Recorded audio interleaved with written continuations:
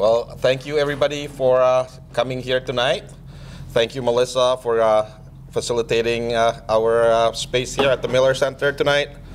And thank you, Town Meeting TV for covering us.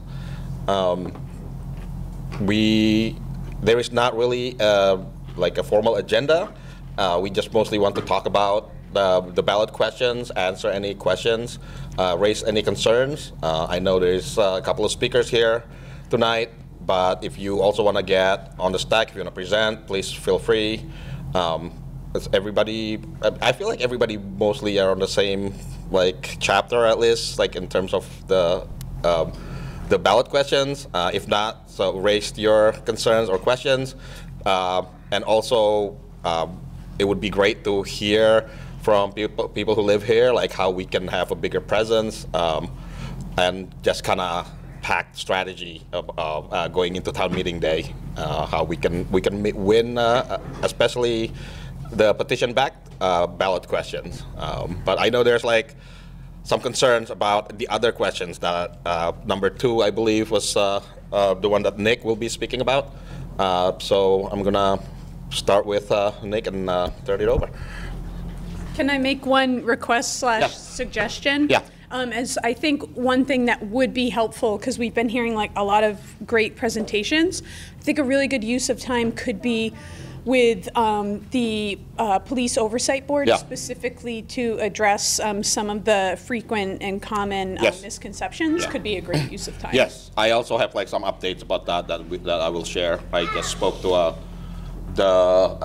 the former chair now, Jabulani, who's I spoke to, and there's like actually some information I did not know before that I would like to share with the group. So, but number 2 first. Thank you, Fareed. Hi, I'm Nick Persampieri. Can you all hear me through this mask? Great. That's for the recording. Yeah. Yeah. I live in Burlington near downtown, and I've been working with a group called Stop Vermont Biomass. And we're an informal group that's just come together recently. We're really committed to doing something about climate change. We're also concerned about air pollution, public health generally, as well as the protection of our forests and the biodiversity of our forests. And I'm here tonight to ask you to vote no on question number 2 on the town meeting day ballot. That question is about what's called a carbon impact fee. And if you read the question, it sounds like a really good thing that you might consider supporting. It asks you to allow the city to impose a fee on fossil fuel heating systems.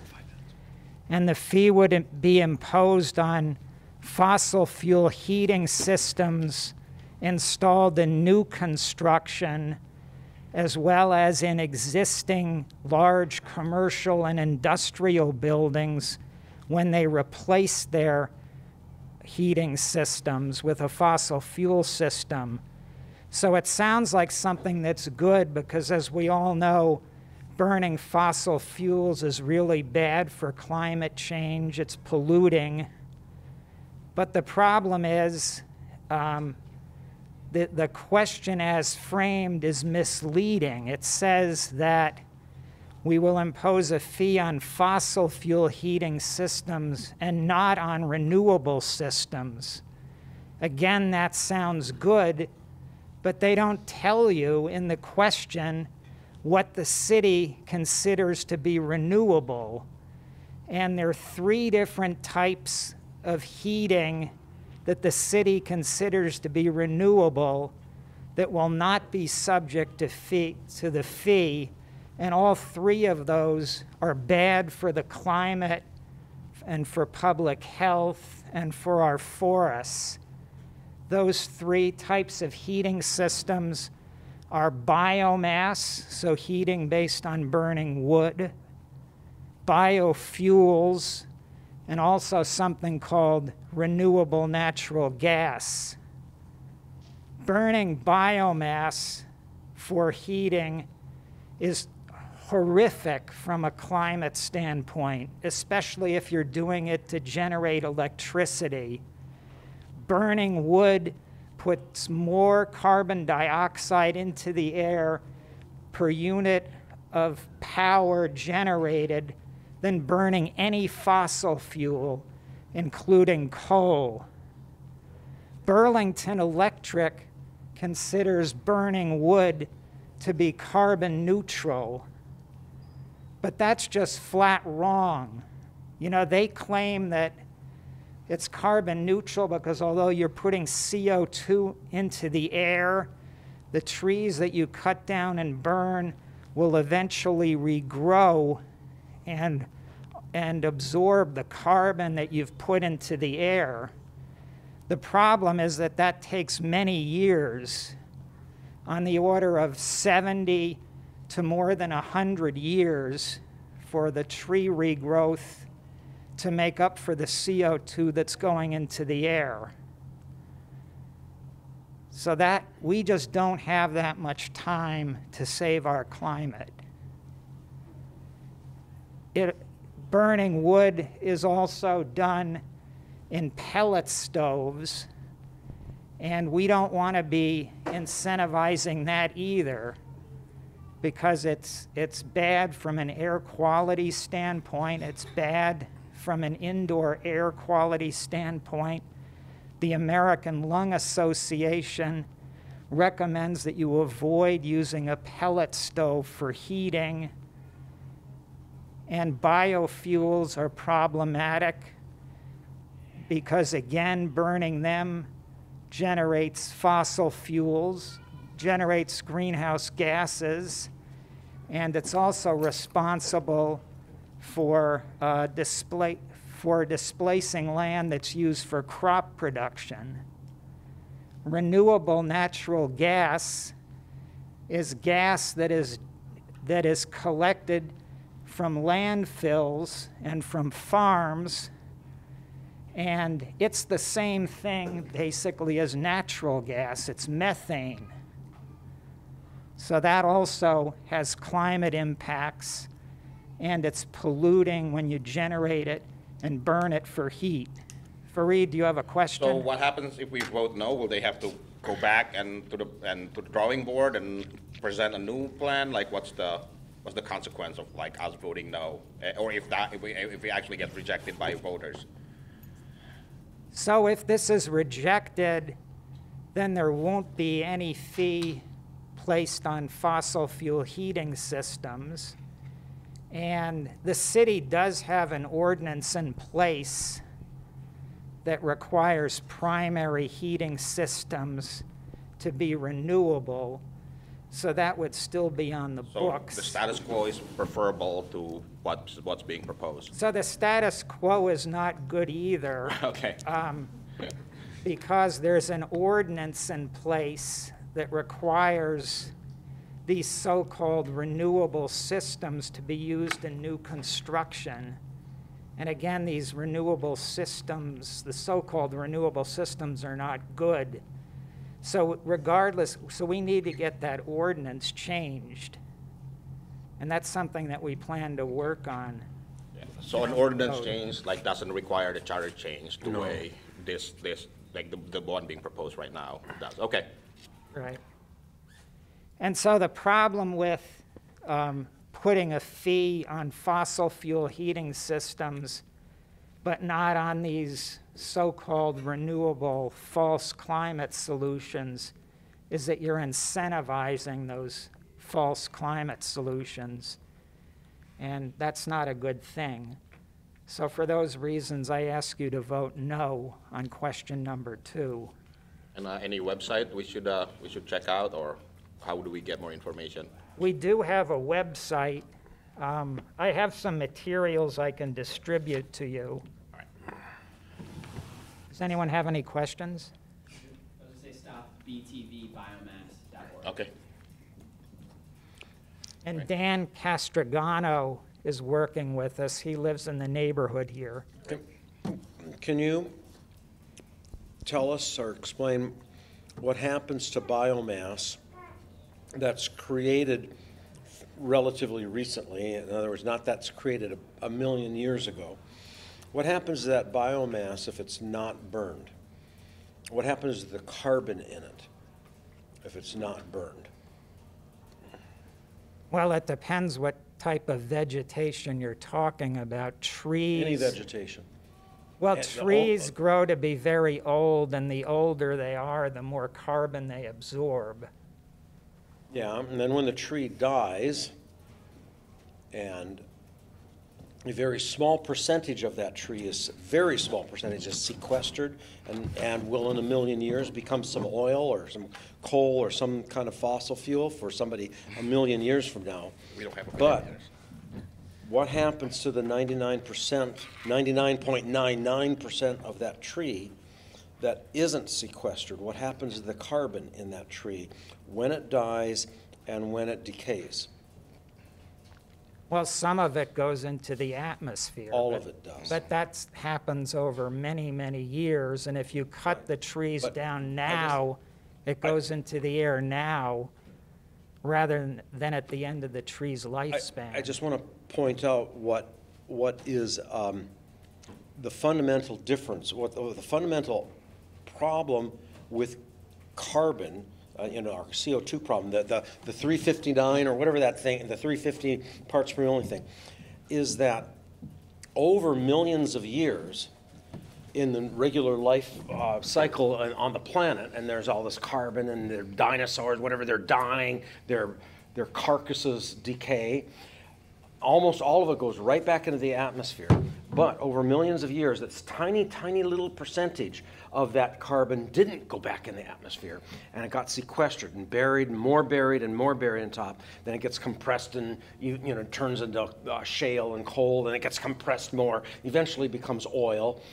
What we're doing in 200 years, since like 1800 or even 1750, what we're doing is we're releasing into the atmosphere carbon that was sequestered over millions and millions of years, suddenly over a 200-year period, and that's causing us our problem. But burning wood from the forest is not. It is 6 of one, half a dozen of another. Burning wood from the forest is going to return the same carbon to the air that the wood rotting would return to the air. And Except it does it much more quickly. no, but no, it's a steady state system. It returns it right away, but what difference does it make if you're returning all this carbon in the air in this hour, and then over the many years, the same exact wood would return that carbon to the air anyway, along with all this other wood. It is in the net scheme the same. It's the same amount of carbon that goes into the air. Yeah, we gotta move on. Okay, but Yeah. it's a technical issue. So Well, your view is contrary to the latest scientific thinking. well, Actually, I'm an electrical engineer with a PhD. That's all I'll And say. I know energy systems, and I understand So, this Robert, very, you wanna say very something? well. we got until 7:30. You wanted to say something about RCV? Oh, if Thank you want me Nick. to, Yeah. I don't know. I don't want to get in an argument again. Okay, well. I don't know how I'm going to vote on 2. Yeah, okay, so sounds like, okay. I don't know So, how I'm going to vote on alright, 2. we got 3 minutes until 7:30 because we Okay, have 7:30. should I, in 3 minutes? Okay, so I will, Anyone want any material? I would like material. I can't even tell you how to vote on question 6, which is the RCV question. I don't even know how I'm going to vote on it. I am somebody who is in favor of ranked choice voting, but I want it done right. And we have a special history here in Burlington about it. Because we've had ranked choice voting about 14 years ago and 17 years ago. And something happened, an anomaly happened, which is actually kind of historical, because this anomaly has happened only in Burlington in 2009, and then it happened again in Alaska last August in 2022.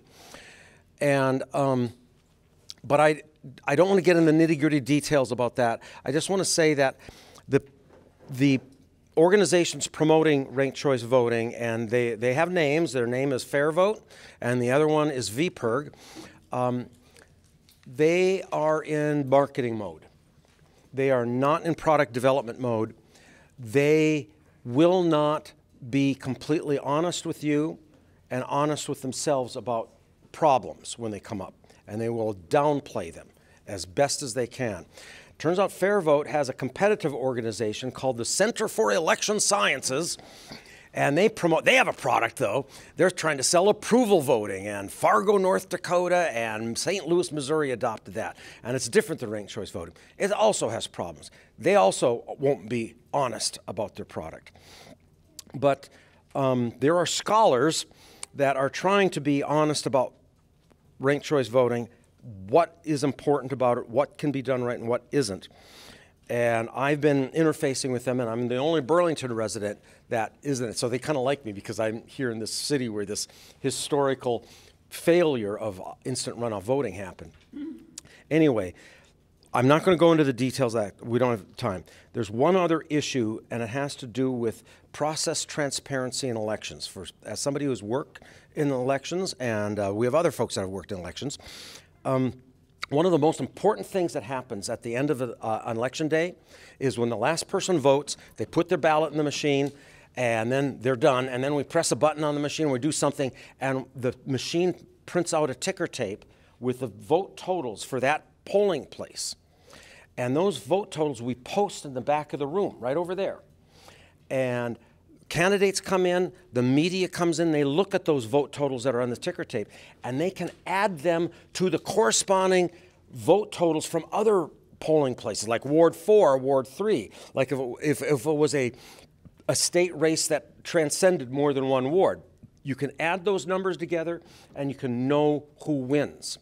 You lose that with this wrong way of doing ranked choice voting, the way that they're promoting.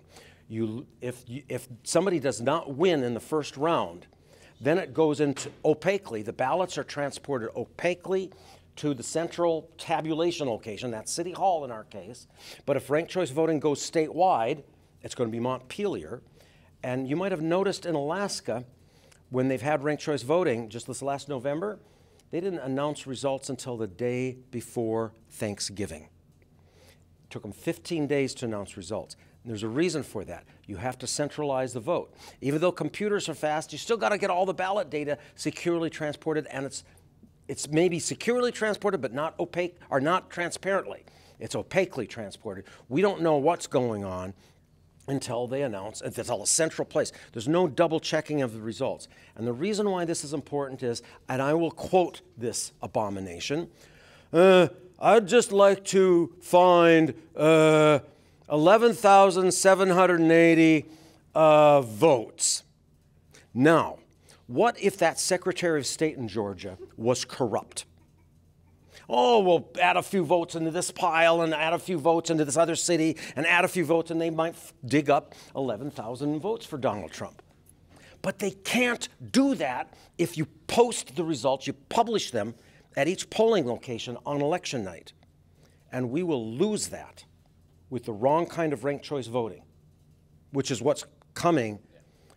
But the state legislature pulled out the type of ranked choice voting out of the current charter change that we have now for the city councilors, and they will again.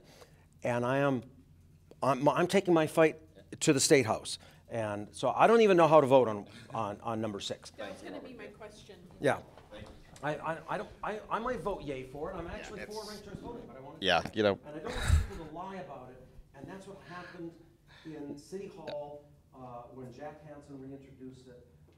Because in the original one, they said, well, we're going to try this out first before we go to the mayor, and they didn't try it out first. Can you leave your contact information so people who have questions can get in touch with you? I'm going to be here in the NPA Okay. next Wednesday. Yeah, they won't let other people from other NPA come here, though. They're not very friendly. My name is Robert Bristol Johnson. They're not. They banned me. Find me on Google. Yeah, no, I mean, honestly, like, I grew up in a country where it's so efficient, we know the result of the election 6 months in advance. Ooh, that's a problem. Efficiency, right? Yeah. Oh, yeah. So let's, we're a little behind time here. I want to open it up for, is Taylor still here? Tyler? Oh, yeah. So we got question 7 and question 8. Anybody know? Is anybody voting no on this thing? Like, let's hear the no voters. So number 7 is the community control of the police, independent community oversight. And I don't know, Martha, you live here. Like, I want to hear what your neighbors, or you're hearing from your neighbors, or folks who live here. Like, it's New North End perspective? Yeah, well, I mean, like, they banned me from the Facebook group because I don't live here. They banned me too. Yeah, and I don't, you know what, it's like, my neighborhood is pretty bad. Like, I'm in Ward 5, and it's so hard to talk to people about either of this, number 7 or number 8. Everybody wants the police, more police, and people even who did not like the police, they got broken into and they just flip right away. It's like, my house was broken into, I'm now gonna like vote no on like number 7. So I would be interested in like hearing what folks who live here have to say, or what your neighbors are saying that we particularly should address. Well, you know, I can't speak for anyone really but myself, but I know a lot of people are against it. I happen to be for it, and it's because I've seen it all the way from the very beginning and the development, and I've watched the police commission struggle and get stronger, but not have the authority to make changes and not get listened to. I've seen the police get more outrageous, and they think they're getting slicker, but you know, not really. And honestly, I do not trust the city. So I think the community needs to have the larger role. But maybe another Ward 7 or Ward 4 resident could tell you what their neighbors say. But most of mine don't really get the need for this, and they don't get the complicated history of it, and they get the big voice from the status quo, the police and the mayor saying, and the city council for to a great extent, saying, oh no, that's terrible, you don't want that. So it's tricky. I gotta say, one thing that I found actually changed people's mind was this last scandal with the BPD around the Riverwatch private security contract. So it's one thing to want to support the police or whatever, but when their tax money, my neighbors tax money are being used to provide people's private security. That's when they actually flipped. I could see in their face when if they heard about it, they would just yeah, that's not okay. And if they haven't heard about it, I mention it, and they were tell me more about that. And so it could be something that's useful in convincing or trying to change minds. And yeah, Ward 5 is also pretty tough. Everybody there's on edge. I'm a member of a union. I know the union I'm a member of actually is the IWW. We invented what's called the wildcat strikes or quiet quitting now, the kids call it, or slow down. That's what it looks like to me. It's it feels like what the Burlington Police Officers Association is doing as quiet quitting. It's actually creating this narrative that's being propagated in the city through the administration mostly of how crime is out of control. I don't see the police doing that, but I see New North Enders saying. Sure.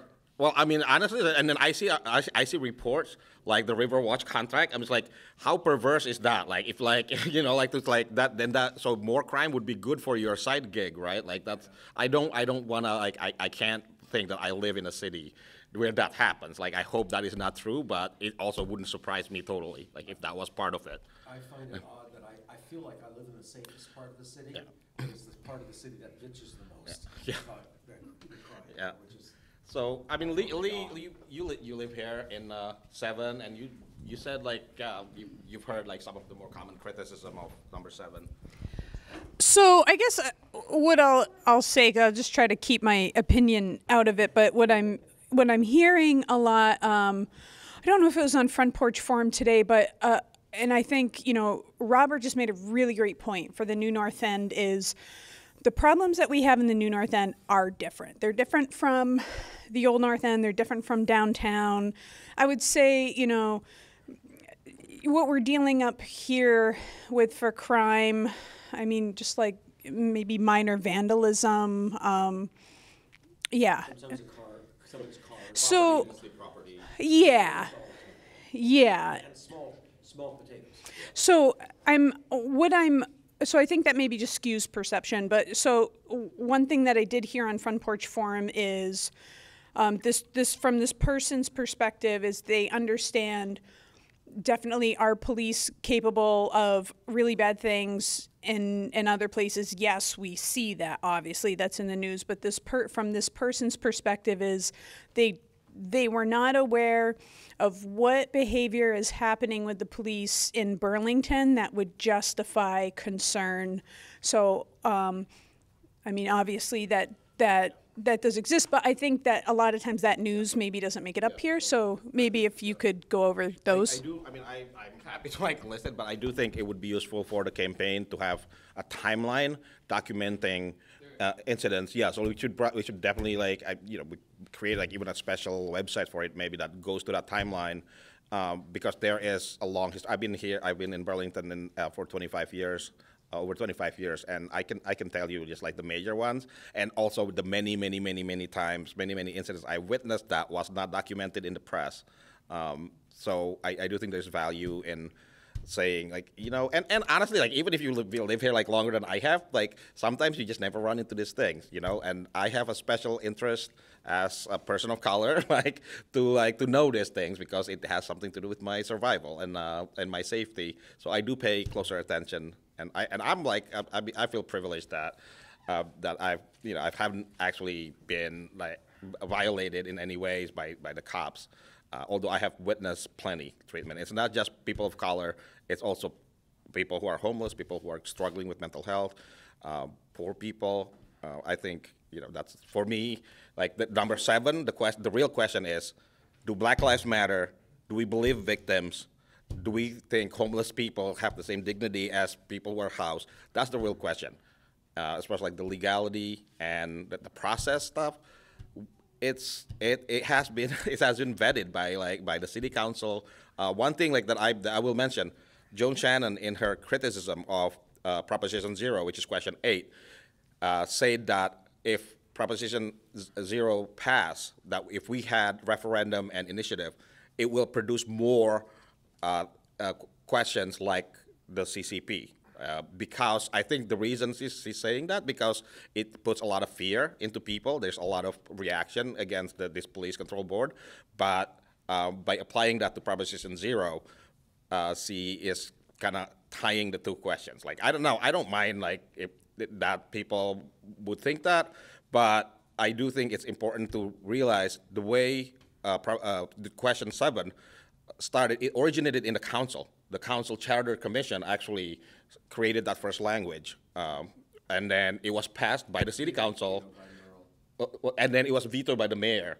So we had nothing to do with that. I mean, Proposition 0, we actually wanted them to just straight up go to petition instead of the city council, but in many ways, I'm glad that they didn't listen to me when they were starting, because this is this is important to see what the process, and to see how they have followed the process. And this is the right process. They started with the city council, and and what question 7 is more appropriately compared to is a referendum.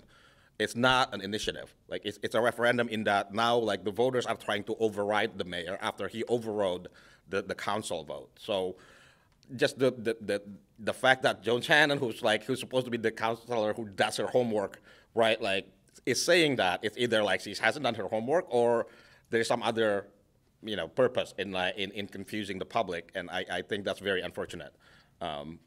If our people who are making the rules don't actually follow the rules or don't know what the rules are, and that's a big concern to me. Tyler. Cool. Yeah. So I know I'm kind of preaching to the choir here, but I think the question about what incidents are there is really important, and important for like all of us to know how to respond to that. And yeah, so for one, like within the past decade or less, the city has spent hundreds of thousands of dollars on lawsuits related to excessive force, lawsuits and payouts to get officers to resign. On the website, peopleforpoliceaccountability.com, there is a timeline that includes events of like how this proposal has moved through, but also police-related events like excessive uses of force and other scandals with police chiefs. So that's a great resource. But some specific examples from recent years, which we heard named over and over and over again in 2020 with the Battery Park movement protests, were Officer Jason Bellavance, Joseph Coro, who's the vice president of the police union now, and Corey Campbell. And so if you haven't, there's public videos of those three officers. Two of them involve like life-altering injuries to black members of our community. One of them involves a man being killed by an officer with like escalation that was caused by the officer. And so all three of these have, or there's like 3 or 4 videos that you can go view on YouTube posted by VT Digger of body cam footage. Definitely encourage people to watch them because it makes the issue really clear, and these are from recent years, and would encourage if people are asking. They're hard to watch, but people need to see it. And yeah, one of those, Jason Bellavance, after cries of the protests, and the city realized we can't do anything, only the police chief is able to do anything about this, paid him $300,000 to resign. So yeah, I know a lot of you know about these already, but I wonder if we should create just like how when people say, like Prop 0 is just like California, like we get so tired of saying, no, we're more like Vermont. So you go to this website, everyonebutburlington.com. So then people can see like what we're talking about. We compare we have a list of the charters for every town. I wonder if we could do the same for like burlingtonpoliceviolence.com. So then like when we come across these questions, like just go to burlingtonpoliceviolence.com. You'll see the whole list with video and links to like to the incident. Yeah, right. yeah, we could link them on our website and just we put should totally do warnings. that. But Like that's yeah. something that's easy to remember for us to give out. It's like just go to burlingtonpoliceviolence.com. I've seen the videos, the Bellavance one, that was an assault, a real nasty assault. Yeah, horrible. I've seen the hospital one, Yeah. at least where Doug Kilburn, yeah. Yeah. and then Yeah. I did see the video, the guy that was up in the Cathedral Square. Yeah, Bill Brennan, yeah. That wouldn't move out. Yeah. It was I was like, I didn't see that one. worth of footage, yeah. I saw those, Yeah. but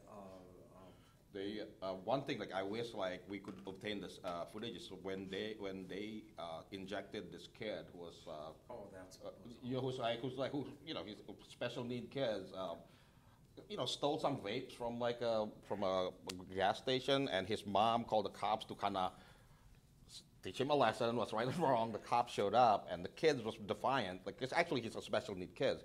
And they ended up injecting, I don't know if you heard about this, like they actually injected the kid with ketamine, and it was like, it was, I remember Infinite was like, was one of the first people who found out, and he was trying to like help the family. Like there was nothing in the media about it until Murad was getting confirmation, and this was brought up, and that's like when the media actually like, oh, okay, now we're gonna like look into this story. That's just messed up. I mean, like, how can we trust them? I think it is useful to like have like, not that like I have like a fetish for this kind of thing, but like it's like I said, it's like it concerns me because like I do wonder if like I'm gonna be targeted someday, just because of who I am. So Yeah, can I add just one more thing to that question that I think is really important for new North Enders to understand? If you go to like the BPD's publicly available data, the vast majority of police interactions and arrest and uses of force happen downtown. Those interactions aren't happening much up here. It makes sense that people up here are like, what do you mean? Like we hardly see the police, because except for the guy with the shovel, that was up in the New Okay, yeah, there's definitely some, but yeah, you like open up the map of all the incidents, and it's all downtown. It's Old North End and downtown is where the interactions are happening, and so that's who's experiencing this, and yeah. So the other common thing I hear from the New North Enders is concerns that this is a board that will just carry out an anti-cop agenda, and also that how people will be selected, and that it will just be a board of people with a bias against police. Mm-hmm. Yeah, so, sorry, what was the first part of that again? Was Anti-cop agenda. Yeah, so, yeah, one thing that's really important to understand, and this is part of the kind of narrative that's being pushed against the proposal right now, is that it takes away due process and that kind of thing. And, if that's the information you're being fed, then like, of course it's easy to believe that this is just going to be a board that's there to be anti-cop and punish people for no reason. It is absolutely 100% not the case. The standards for, what can be disciplined and due process are taken directly from the existing disciplinary process in the charter. So the language that outlines disciplinary authority for the police chief, we just copied that and put that due process, just cause language into the authority of the board. And so in order for the board to make disciplinary decisions, there has to be due process, there has to be just cause for their decisions, and their decisions can be appealed and taken to Vermont Superior Court. So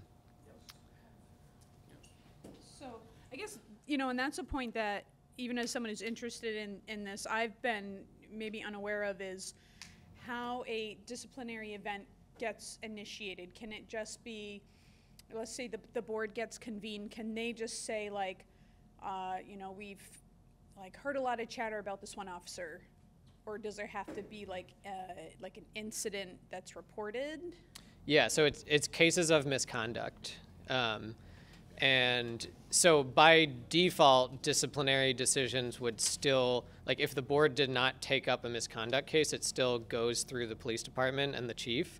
But the board can take up a case and conduct its own investigation, make its own decision on that.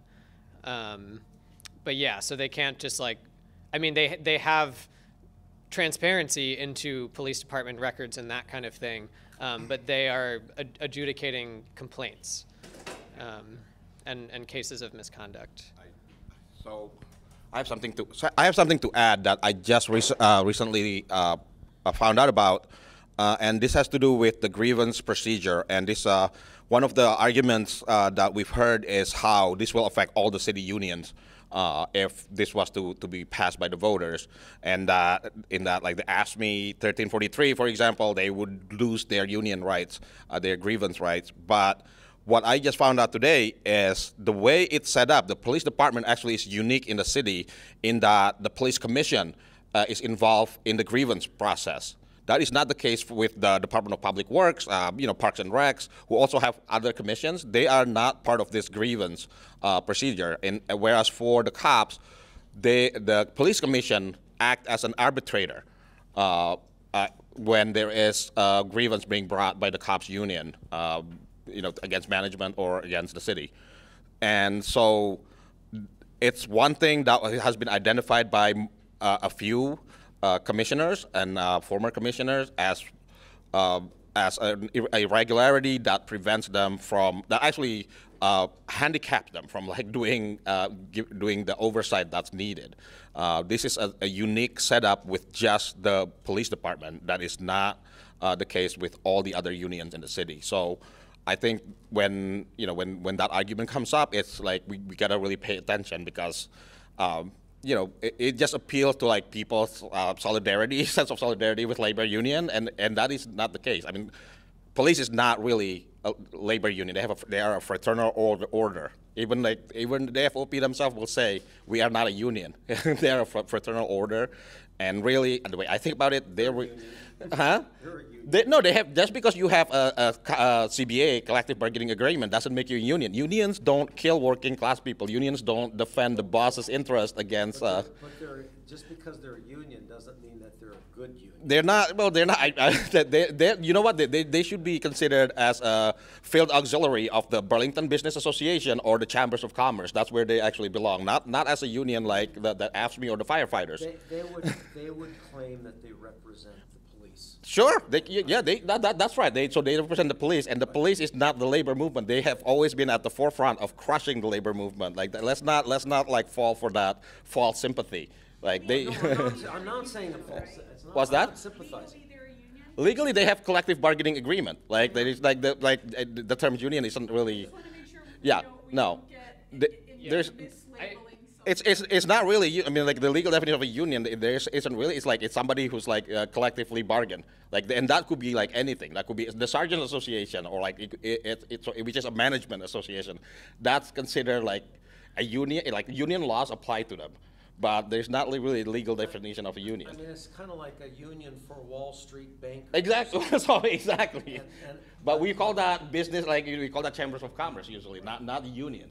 Yeah, I mean, I think like a really important distinction, like you can't loop the police in with all these other different kinds of labor, because the police have the unique authority to use force to I'm totally people in agreeing. prison. No, I know. Yeah, totally. But I think when, it's that because of that union that they're preventing us from firing bad cops, and the charter. And I feel as a living in this town for 22 years and paying my minuscule taxes that I pay. But I still feel that I'm part of the employer. And when an employee is just doing a really awful job for us as the employer, we should fire them. Yeah, I mean, like, I don't know how many workers kill their employers regularly. Like, I think this is a special situation, right? Like, they could get killed, like, kill the employer and get away with it. So, anybody wants to say something? Can we just say something quickly about Proposition 0? Anybody is opposed to more power for the people? No. I'm biased. Echo chamber. I'm biased. Yeah, please. Okay. Robert can find something though, like, So right? Like, I bet. The most common opposition I hear is that representative democracy serves the purpose of vetting things before they go to the legislature, and the common concern I'm hearing is that anybody with money is going to start to push things towards the legislature. Thank you. Yes, thank you. That's a valid concern. Actually, money in politics is why I got involved with Proposition 0 to begin with. That's already happening. There is a lot of money already going into our political process.